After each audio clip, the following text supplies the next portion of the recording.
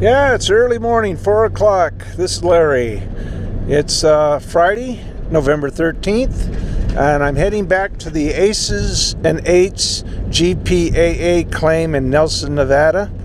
The reason I'm going back so soon, I got a little clue. Kevin Hoagland said that there's good gold about 50 feet from the parking area, but you have to think outside of the box. So that's it's not a great clue, but I'm gonna have to run with it. It's supposed to get up the hottest today, maybe 62. I might be long gone by the time it gets there in the afternoon. I don't know. Yeah, I'm pretty sure today that Jeff Williams and also Steve, they call him Desert Steve from Desert Outfitters, I think they're going to be working on a claim right above where I'll be working. I don't know if I'll actually see them today, but I probably won't have time to go up there. So unless they pass by where I'm at, I may not see them. But hopefully they'll find something too. They're going to have a few people up there. Okay, pull into here. So it's about 20 to 9, so now I got to get to work. Looks like it's not too breezy out there. Well, yeah, it is up there, because I want to set up the dry washer. So I got my panning station set up, dry washer all set up, tested it, it's working fine. And I just got to go try to find some gold. The best way, of course, if I knew exactly where it was, I'd set up the dry washer there, but I'm just going to set it up here for now anyway, and just haul the dirt back here. Okay, so I'm walking around trying to think outside of the box.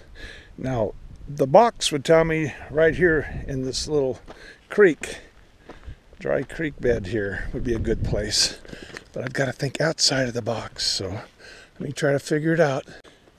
Well, I think I'm going to have to start thinking in the box to begin with. I'm not sure exactly what outside the box would be here. It'll take a little trial and error on that. But I want to, this looks like a good place. You got a wash coming down here, then it meets up with this wash. So I'm going to try right in this area. My setup's way down there, so just have to carry things a little ways. If it proves beneficial, I could always move the operation up here, I guess.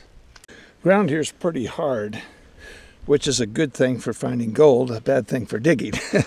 But you can't have both things, I guess. And I think I'm into even a little bit of a clay layer, maybe. Something similar to clay, anyway.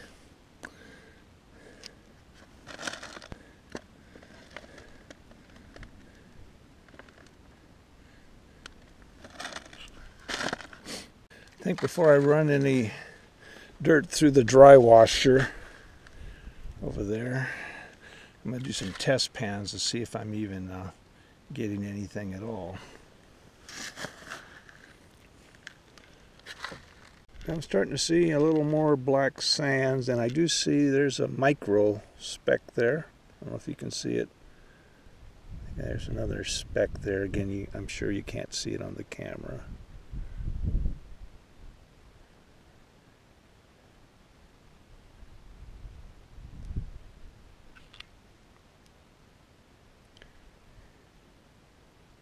Well, one thing I can say for certainty, after running a bunch of test pans, I am not on the gold. I mean, I saw a couple little micron specks. That was about it.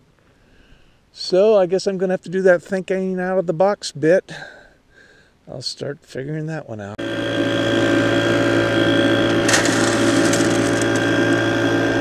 Well, I went through the concentrates from the dry washer and I got nothing, so I'm just not on any gold here. Now, Steve Lindley there from Desert Outfitters, Steve Johnson, they said I could go up and work on their claim tomorrow if I hang out here. I might just go up there to look at their operation later today. Well, we'll see. I'll see how I do here. If I do here, I'll just stick with this. I wasn't really planning on being here tomorrow, so I'd have to get a place to stay and everything. So I don't know. I'll just keep. Now they seem to think. See, Kevin Hoagland said where you park and you'll find gold within 50 feet if you think out of the box. They seem to think he was way up at some pad on the other end of this claim. It's 40 acres. I don't know if you can drive up there and that's the pad and then you pull off and that's what he's talking about. But I'm just going to have to look around, I guess. Okay, so here's the southwest corner. And Lynn, Williams, and Steve, they're up around the bend there on a different claim. So I'm just going to, I've got my little pan here, I already threw my water out. I'm just going to scoop a little bit here and there, see if I can do just a little quick pan. A couple little test pans here with a little bit of water. You can't do a real good job, but I didn't really see anything. So let me go up here where these guys are at, see how they're doing. Way up there.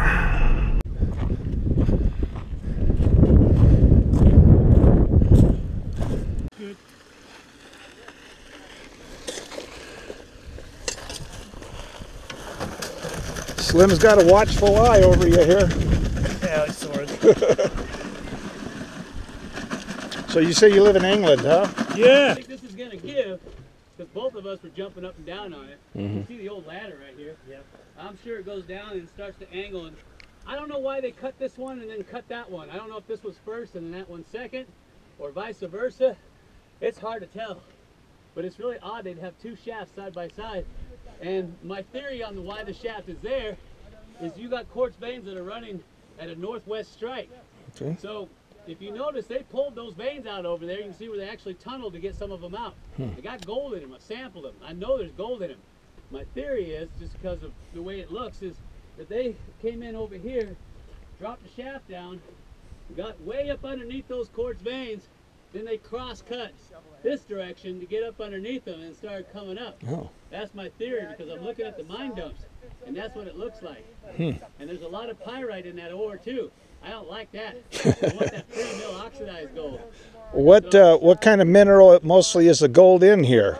You got quartz monzite, which is inside of all this andesite. The andesite's the volcanic rock that you see. Okay. And wherever you see where it changes color to a green color, and it hosts a vein in it, that green is chlorite. It's a great precipitant of gold. It actually will put it in solution. So what? Does it go down that way? It did at one time, it looks like. Yeah, it looks like it started to arc this direction. Now, this one's sitting on top of that one. One of the old mines here.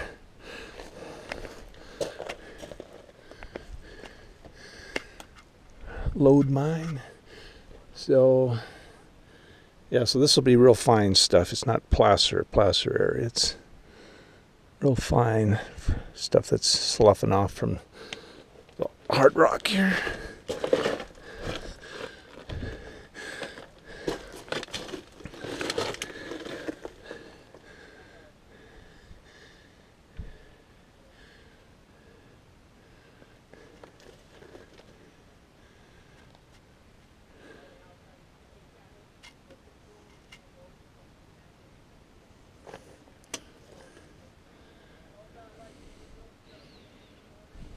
Here's another one. You can see the timber in there.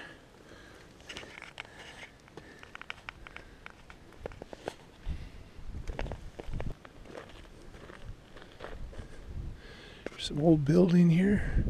Looks like there might be another shaft way up there. I'm not going to climb up though. It's a little slick. And the secondary is usually RDX or some other explosive that will go off first, set off the secondary, and then that will set off your primary. So as long as you're not crazy with the caps, you'll be fine. Don't sit on them, don't bite into them. I seen one kid do that on the news. Took half his jaw off because of the simple fact they didn't mess with it. But you can see the iron in it, right? Yeah. So that's a when good we were sign. in the vein, when we were in the mine. Remember how it was like all white and didn't have any of that red in it? But now you can see the red in it. So Yeah. that would be more likely to Bingo. have gold in it than those if they left the vein in the Pushed against each other and then they fractured open. And then this is where this silica solution came up through the bottom of a batholith. Well, this is where that fault line runs down the middle, creating this wash. And this is probably the rest of that vein that's shifted up this way. And of course, you can see they really chased it. And then the fault bends, and you can see where they popped out the side there. Well, I sampled this yesterday, and there's gold in it. Yeah. So, and you can see where they chased it. This would be considered the hanging wall. There's a nice little bug right there.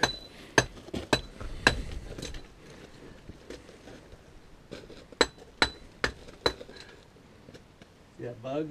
A bug is a pocket or a cavity in solid rock. It's usually created by a steam pocket that's inside of it when the quartz veins are forming, and then it leaves a space behind after everything is cooled and solidified. So if you're gonna dig this out, you just try to Yeah. go right up in this between these two Yep.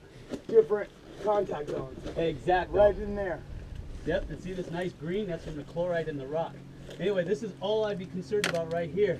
And like I said, most miners know this is, and I won't explain why yet, tomorrow.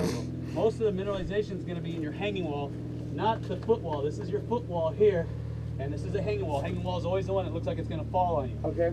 And so that's why you notice that they left the hanging wall behind and they blasted out the foot wall. They only cared about the minerals against the hanging wall. See that? That's why it's still there. Right. So, and I don't know why they left this here. Maybe the gold content ran out, or maybe maybe they moved on to better claims. I don't know. Plus, you like doing this to take your frustrations out. Yeah. That damn Steve. Mother! A second time. A lot of guys will do that. If you're just doing an initial grind and you don't want to waste a lot of time, this is the way to do it. If you start finding gold, oh yeah, I'm running it back through again and get a more accurate sample. I saw those. Give me a new one. What? I know we can pick one of those up. Unfortunately, those don't go bad. Mortar and pestles? Yeah, No. usually you buy one and that's your. Yeah, Jeff Williams said he just raced by and he didn't know that was me earlier. He saw somebody dry washing out there, and he says, "What's that guy dry washing that down there for? There's nothing there." So he's been all over those hills, so he was right. I guess there's some gold there someplace on that claim, but I don't know where it is. I didn't find it.